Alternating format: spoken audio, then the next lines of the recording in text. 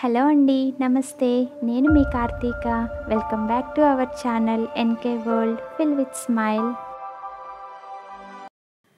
ఈరోజు నేను pre seasoned cast iron dosa తవా కొన్న వెంటనే ఎలా క్లీన్ చేసుకొని యూజ్ చేయాలి, తర్వాత దాన్ని ఎలా మెయింటైన్ చేయాలి అని చెప్తాను.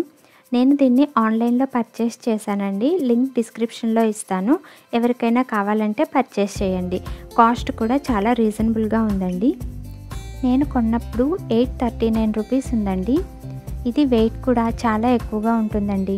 సుమారు 2.5 కేజీలు ఉంది. దీని సైజ్ వచ్చేసి 12 ఇంచెస్ అండి. నార్మల్ నాన్ స్టిక్ ప్యాన్స్ కన్నా కూడా ఈ iron are cast iron cookware చాలా కాలం వస్తాయండి. దీన్ని జాగ్రత్తగా మెయింటైన్ చేస్తూ యూజ్ చేసుకుంటుంటే కొన్ని జనరేషన్స్ వరకు దీన్ని వాడుకోవచ్చు. అదే నాన్ స్టిక్ ప్యాన్స్ అయితే తొందరగా పాడైపోతాయండి. లైక్ స్క్రాచెస్ పడటం, త్వరగా నాన్ స్టిక్ కోటింగ్ పోవటం లాంటివి జరుగుతాయి. మహా అయితే ఒక 1 ఇయర్ లేదా 2 ఇయర్స్ వాడగలం అంతే. బట్ అదే ఐరన్ కుక్వేర్ ఐటమ్స్ అయితే ఎన్ని సంవత్సరాలైనా వాడుకోవచ్చు. అలాగే హెల్త్కి కూడా ఐరన్ కుక్వేర్ చాలా మంచిదండి. కాకపోతే వీటికి రస్ట్ పట్టకుండా చాలా జాగ్రత్తగా మెయింటైన్ చేయాల్సి వస్తుంది. అప్పుడే ఎన్ని ఇయర్స్ అయినా యూజ్ చేసుకోవచ్చు. అలాగే ఈ ఐరన్ కుక్వేర్ని మనం జాగ్రత్తగా యూజ్ చేసుకుంటూ ఉంటుంటే ఇవి ఆటోమేటిక్గా నాన్ స్టిక్ కుక్వేర్లా మారిపోతాయి. సో ఫస్ట్ అయితే దీన్ని ఎలా క్లీన్ చేసుకోవాలో చూపిస్తాను. ఫస్ట్ దీన్ని కొంచెం వాటర్తో తడిపేసి నార్మల్ లిక్విడ్ లేదా సోప్తో నార్మల్ స్క్రబ్బర్ యూజ్ చేసి క్లీన్ చేసుకోవాలి. ఇది ఆల్రెడీ ప్రీ సీజన్డ్ చేసిందే కాబట్టి మనం మరీ ఎక్కువగా క్లీన్ చేయాల్సిన అవసరం లేదండి. అదే అచ్చం ఐరన్ కుక్వేర్ అయితే స్టీల్ స్క్రబ్బర్తో బాగా క్లీన్ చేయాల్సి వస్తుంది. కొన్న తర్వాత మనం ఈ ఐరన్ కుక్వేర్ని డైరెక్ట్గా కుక్ చేయడానికి యూజ్ చేయకూడదండి. ఇలా శుభ్రంగా క్లీన్ చేసుకొని యూజ్ చేయాలి. అప్పుడే దానికి ఎక్కడైనా రస్ట్ ఉంటే పోతుంది. సో దీన్ని బాగా స్క్రబ్ చేసిన తర్వాత వాటర్తో శుభ్రంగా కడిగేయాలి. తర్వాత స్టవ్ ఆన్ చేసుకొని దోశ తవాని స్టవ్ మీద పెట్టేసి దాని మీద ఉన్న వాటర్ మొత్తం ఆవిరైపోయే వరకు ఉంచాలండి. చూడండి, వాటర్ మొత్తం అబ్జర్వ్ అయిపోయాయి. అలాగే తవా కూడా హీట్ వచ్చేసింది. ఇప్పుడు స్టవ్ ఆఫ్ చేసేసి తవా మొత్తం వేడి తగ్గే వరకు అలా ఉంచేయాలి. చూడండి, తవా హీట్ మొత్తం పోయింది. ఇప్పుడు ఆయిల్ బ్రష్ కానీ లేదా టిష్యూ పేపర్ని కానీ తీసుకొని ఆయిల్ అప్లై చేయాలి. దోశ తవ మొత్తం పైన కింది భాగాన కూడా ఆయిల్ అప్లై చేయాలండి.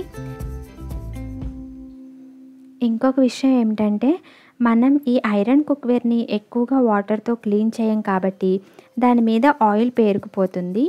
అలా పేరుకుపోయిన ఆయిల్ పోవాలంటే తవా మీద సాల్ట్ చల్లి బాగా రబ్ చేయాలి.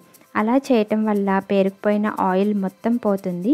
ఇలా సాల్ట్తో ప్రతిసారి చేయాల్సిన అవసరం లేదండి. ఆయిల్ జిడ్డు పేరుకుపోయిన దాన్ని బట్టి చేస్తే సరిపోతుంది. మీరు ఫస్ట్ టైం మా ఛానల్ని విజిట్ చేస్తున్నట్లయితే మర్చిపోకుండా సబ్స్క్రైబ్ చేసుకోండి. పక్కనే ఉన్న బెల్ ఐకాన్ని క్లిక్ చేయండి. ఇలా ఆయిల్ అప్లై చేశాక స్టవ్ ఆన్ చేసి లో ఫ్లేమ్లో పెట్టుకొని దోశ తవా స్టవ్ పైన పెట్టాలి. దోశ తవా హీట్ వచ్చి ఆయిల్ స్మోకీ స్మెల్ వస్తున్నప్పుడు ఒక ఆనియన్ని ఫోర్క్ స్పూన్ గుచ్చుకొని తవా పైన రబ్ చేయాలి. ఇలా ఆనియన్ని రబ్ చేయటం వల్ల తవా పైన ఏమైనా బ్లాక్ మార్క్స్, రస్ట్ లాంటివి ఏమైనా ఉన్నా పోతుంది. ఇప్పుడు స్టవ్ ఆఫ్ చేసుకొని తవా చల్లారే వరకు అలా వదిలేయండి. తవా చల్లారిన తర్వాత ఒక టిష్యూ పేపర్ని తీసుకొని మనం అప్లై చేసిన ఆయిల్ మొత్తం తుడిచేయాలండి. ఇలా చేయటం వల్ల బ్లాక్ కలర్లో ఏమైనా ఉంటే టిష్యూ పేపర్కి వచ్చేస్తుంది. మనం ఐరన్ కుక్వేర్ ఏది యూజ్ చేసేటప్పుడైనా ముందుగా చాలా జాగ్రత్తగా ఇలా క్లీన్ చేసుకోవాలండి. లేదంటే దానికి ఏమైనా రస్ట్ లాగా ఉంటే అది మనం కుక్ చేసుకునే ఫుడ్లోనికి వచ్చేస్తుంది. అది మనకి చాలా హానికరం అండి. సో అందుకే కొంచెం పని ఎక్కువే అయినా ఓపిక్గా చేసుకోవాలి. ఇలా ఫస్ట్ టైం చేస్తే సరిపోతుందండి. ప్రతిసారి చేయాల్సిన అవసరం లేదు. ఇప్పుడు నేను ఒక దోశ కూడా వేసి చూపిస్తాను. దోశ వేయడానికి ముందు ఒక ఆనియన్తో తవా మొత్తం రబ్ చేసుకొని దోశ వేసేద్దాం. దోశ వేసిన తర్వాత దానిపైన కొంచెం ఆయిల్ వేసేద్దామండి. చూడండి దోస స్టిక్ అవ్వకుండా ఎంత పర్ఫెక్ట్గా వచ్చిందో. అలాగే దోసలు చాలా క్రిస్పీగా కూడా ఉన్నాయండి. ఆయిల్ కూడా మనం ఎక్కువగా యూజ్ చేయాల్సిన అవసరం లేదు.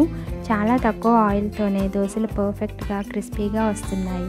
నార్మల్గా ఐరన్ కుక్వేర్ అంటే దోసలు స్టిక్ అయిపోతాయి, సరిగ్గా రావు అని చాలామంది అంటూ ఉంటారు. కానీ అలా ఏం లేదండి, దోసలు చాలా పర్ఫెక్ట్గా క్రిస్పీగా వచ్చాయి. ఐరన్ కుక్వేర్ని ప్రతిసారి వాటర్తో క్లీన్ చేయకూడదండి.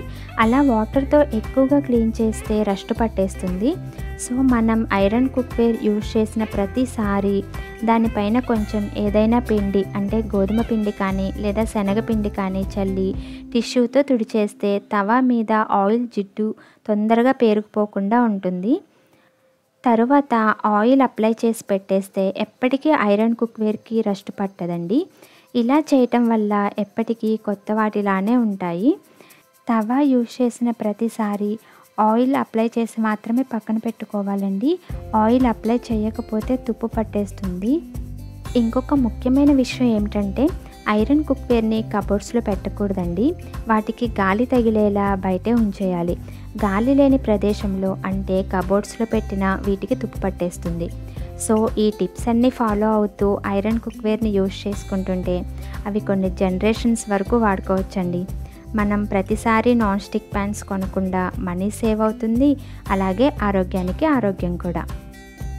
ఈ వీడియో మీకు నచ్చినట్లయితే ప్లీజ్ లైక్ చేయండి, షేర్ చేయండి. ఇలాంటి మరెన్నో వీడియోస్ కోసం మన ఛానల్ని సబ్స్క్రైబ్ చేసుకోండి. అలాగే కింద ఉన్న బెల్ ఐకాన్ని క్లిక్ చేయండి. Thank you for watching.